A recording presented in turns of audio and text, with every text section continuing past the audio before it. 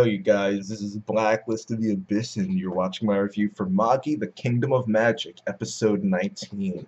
And before I get into this great episode, I just want to mention that there isn't going to be an episode next week because of the Sochi Olympics. Why the Sochi Olympics are preventing Magi from airing, I don't know. I guess it has to do with the network the Olympics are actually airing on, but I don't know how many of my anime are going to be affected by that. Because I'll have to check Crunchyroll, but I know for a fact that there isn't going to be a Magi episode next week, so yeah, there's that. Alright, but this episode pretty much continues the war. It starts with Aladdin, right where it left off, really. Aladdin's trying to get the Fanalis to stop. He's talking about how the guys at Magnustat, they aren't right, they're wrong. But Lame is in the wrong as well, because the actions that them and the Co-Empire are taking are making the guys at Magnustat think that they're right, so they're not going to change their ways. And what Aladdin's saying is correct, you know.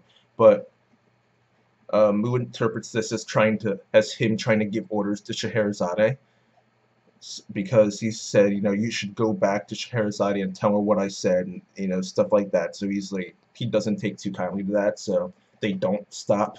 They decide to keep fighting, and the magicians, including Myers and Sphintus, they show up to help, though Sphintus literally does nothing the entire time. He just sits there. He might have healed somebody, I don't remember.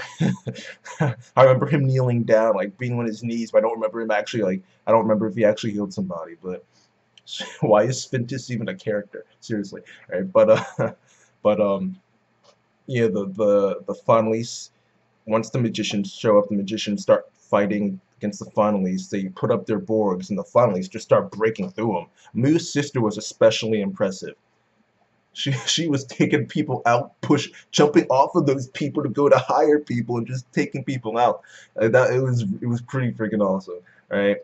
And these magicians, the way they're fighting back was not very magical. Like, it was pretty lame, actually. They were just shooting random fireballs and like lightning balls at the Fanalis. I'm like, wait, what's going on? What about using actual magic? You know?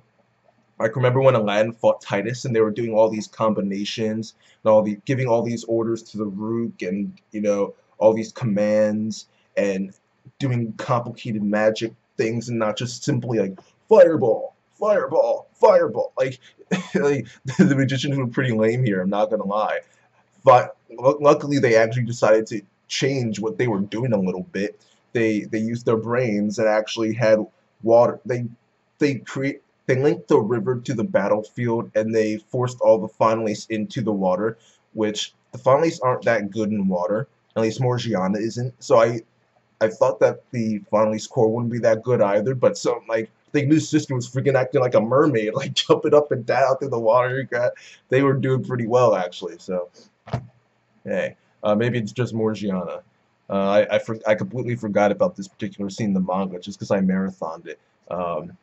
But the magicians end up, while the Fanalis are in the water, they end up using lightning to electrocute them all. So all the fodder Fanalis were taken out, and then all that's left are the Fanalis that really matter: Mu, his sister, and Zebra, as I'm going to call him, because I don't remember his actual name, so I'm just going to call him Zebra. Alright? And then after this, Aladdin gets his powers back as a Magi, which was pretty epic. The Rook just starts coming to him, and all the Rook in the area, from all the people there, it just goes to him to serve him, so to speak. And everyone was just like they were just watching, like, whoa, this is crazy. All right.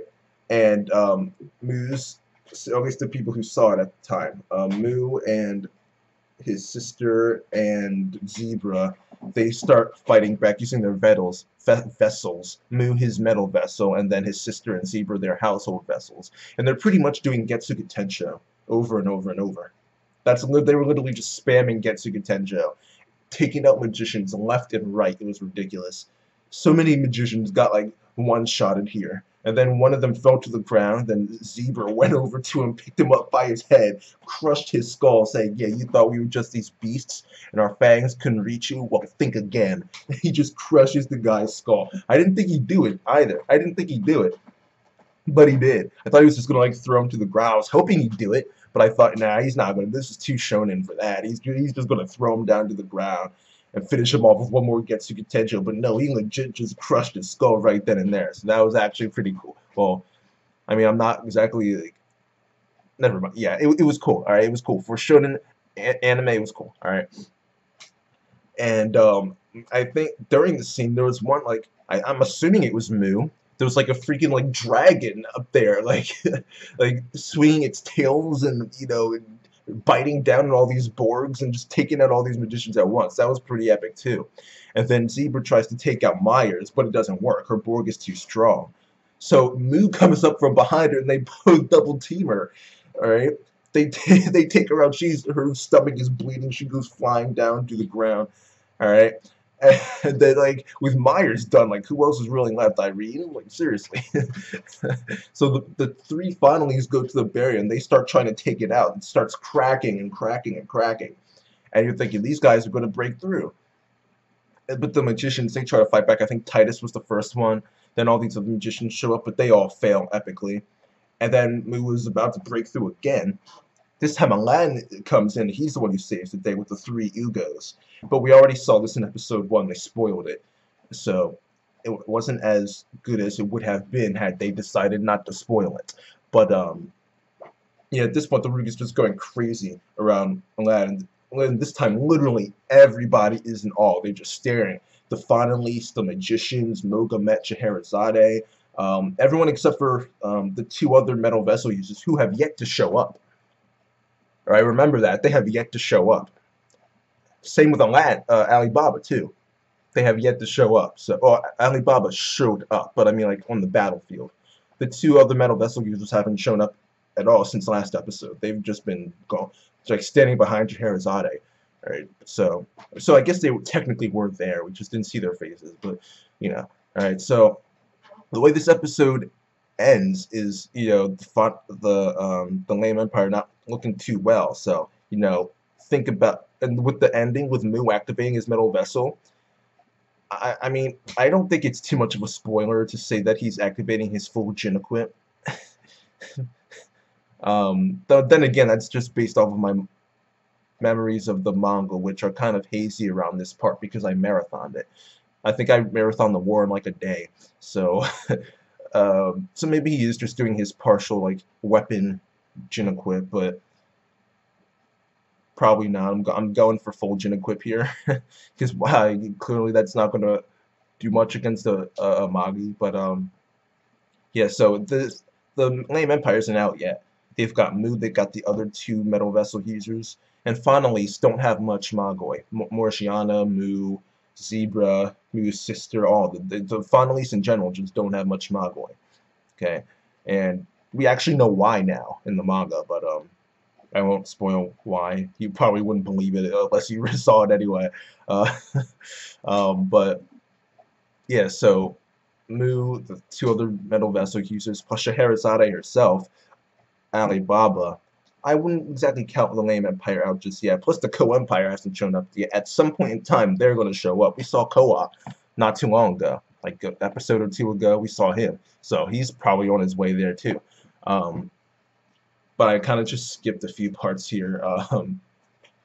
Aladdin comes in with the three Ugos, and Mu's saying, he hears from Scheherazade that Aladdin is in fact a Magi. So Mu's like, wait, so you're not Scheherazade, definitely. I've met Yunnan before. Since there are only 3 Magi, that means you're Judal, which means you're part of the Ko Empire, which means I'm going to take you out. And Aladdin's like, no, I'm not one of the 3 Magi. I'm a 4th one.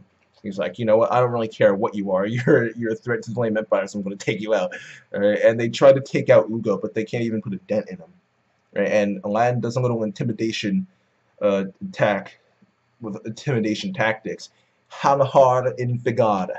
Alright, for the first time in a while, since his fight against Titus, I think, or maybe even the exam, whatever. But he uses Halahar Infigar with Ugo. So Ugo just shoots fire across the battlefield all the way to the lame ships.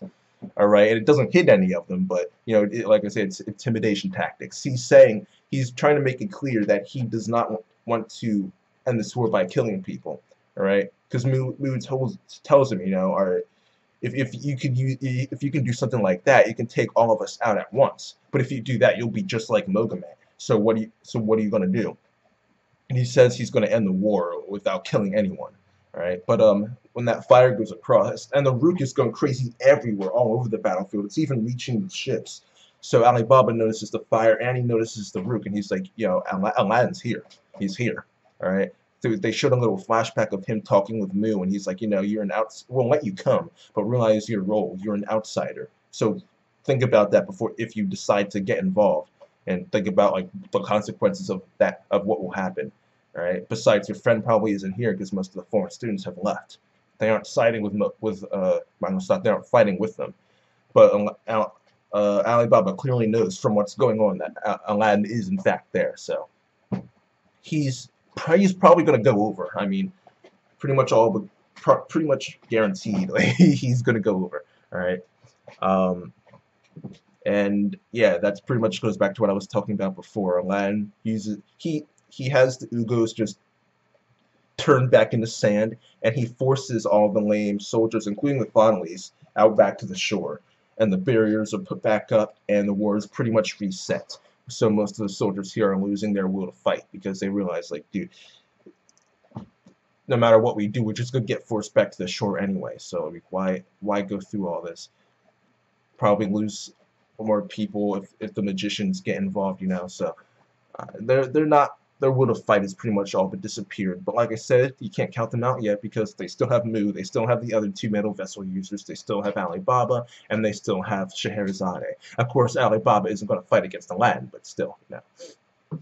But yeah, that's it for this episode. And I thought it wasn't quite amazing. It was like just below that though. So I don't know whether to give it a 9 or a 9.5, but it definitely gets one of those because it was a great episode. All right. Great episode of Magi, best one of the season so far, in my opinion. I mean, the only one that can come close is probably one that involved Gyokuen, or the one that involved Gyokuen and Hakuryu. That was last year, right? Oh, it doesn't really matter. So, yeah, I'm pretty sure this is probably the best episode of the season so far. I'm pretty sure.